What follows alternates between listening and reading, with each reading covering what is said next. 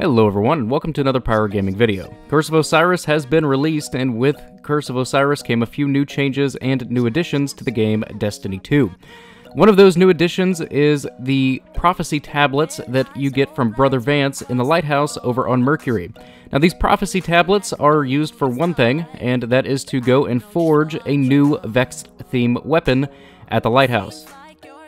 In order for you to start collecting your prophecy tablets and going after the materials that those prophecy tablets need to be completed, you must first finish the main campaign for Curse of Osiris.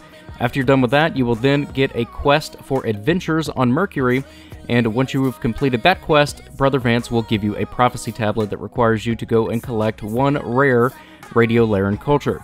We'll talk about those more in just a second. After you've completed that, you will then return to Brother Vance, and he will offer you a selection of 3 prophecy tablets. Each one will give you a set weapon. For example, prophecy tablet number 1 will give you the scout rifle, prophecy tablet number 3 will give you a hand cannon, and so on. They're all going to be the same. They're not random weapons, nor are the perks random. Now, it is worth noting that each week, Brother Vance will have 3 separate prophecy tablets for you to collect and complete, thus giving you 3 completely brand new weapons each and every week. That is until you've collected them all, of course, and you own them all, then you won't get anything new going forward, and there won't be a reason to go back and do them after about 3 weeks. But nonetheless, for the ones that you will be doing, let's go ahead and talk about the materials needed to collect them. So the first material, and which seems to be the most common on the prophecy tablets, meaning you're going to have to get it the most, is the concentrated radiolarian culture. Now, in order for you to complete the prophecy tablet, you need to turn in blue versions of these, meaning rare versions, but you can also go and collect 10 green versions, or uncommon versions, bring those to Brother Vance, and turn them in for 1 blue.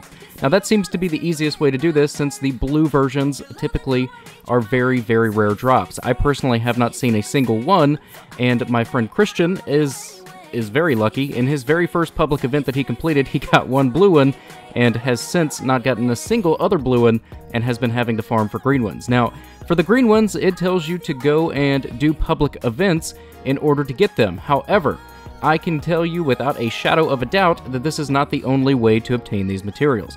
The absolute easiest way to obtain these materials are random chests that you will find in Control.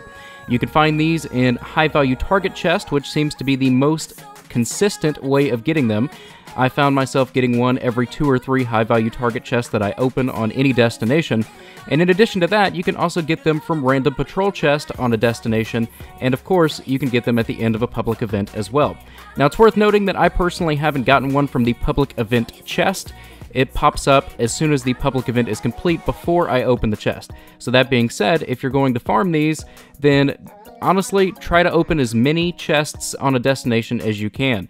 I've also heard people say that they've gotten them from lost sectors. I tested this. I did a few lost sectors and did not get one, but that might be another avenue for you to gain these radiolarian cultures as well, since it does seem to be the most difficult one to get.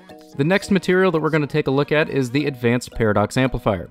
Now, much like our previous material, you will need 1 blue or 10 greens, and take those 10 greens to Brother Vance to exchange for 1 blue in order to complete this section of the Prophecy Tablet. For this particular material, it tells you to go and farm either Crucible matches, strikes, or heroic public events on Mercury. That being said, the absolute easiest and most consistent way to get these materials is without a doubt doing heroic strikes.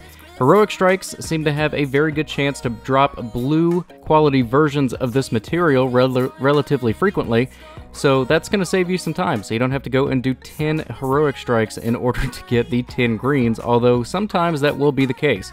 Much like everything else in Destiny, this is all up to RNG, but like I said, heroic strikes seem to be your best bet to farm these materials. And the last material that we're going to take a look at is Fossilized Hermaeon Blossoms. No idea if I said that right, I think it's a stupid name. But nonetheless, it tells you in order to complete these or obtain these materials, you are going to need to go and do either Nightfalls, Trials of the Nine matches, or Heroic Strikes. I've done Heroic Strikes, and I've gotten quite a few of these, even though I don't actually have a tablet that requires me to need them yet. I don't understand why they're dropping. Perhaps it's some kind of glitch or a bug, or maybe as I progress through my prophecy tablets, I will eventually obtain one that requires me to collect this material. I'm not 100% sure.